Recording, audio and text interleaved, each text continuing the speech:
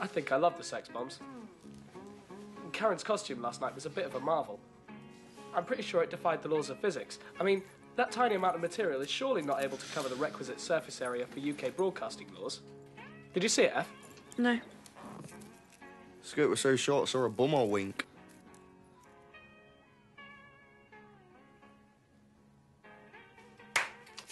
Pass the spliff, Freddie Breck.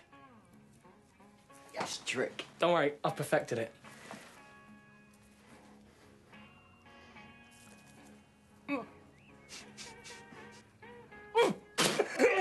Water! Water! Oh, no way. Jake!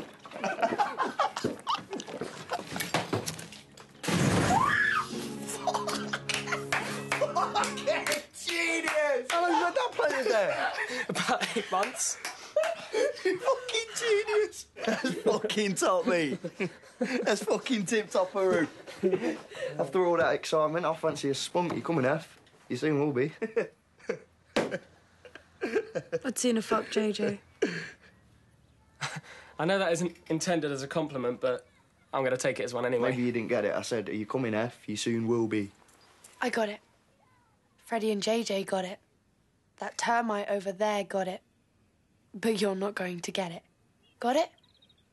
No, I'm confused. I'm not going anywhere near your Crayola dick. I know where it's been. What's she talking about? Piss off, then. This is our place, right? And if you're not going to shag us, then get to fuck.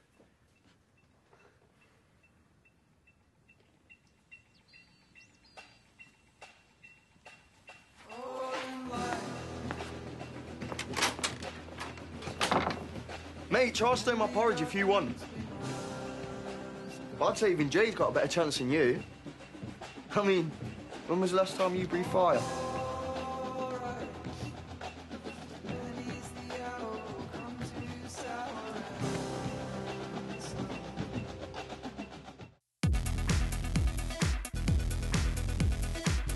We told the other actors in the scene, he's not going to do it for real.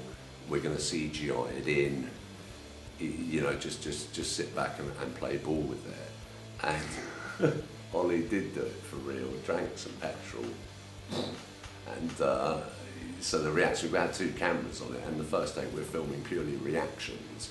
So those reactions you see on Kaya and Jack O'Connell and Freddie's face, they're for real. It's great to be working with them again. It's really exciting.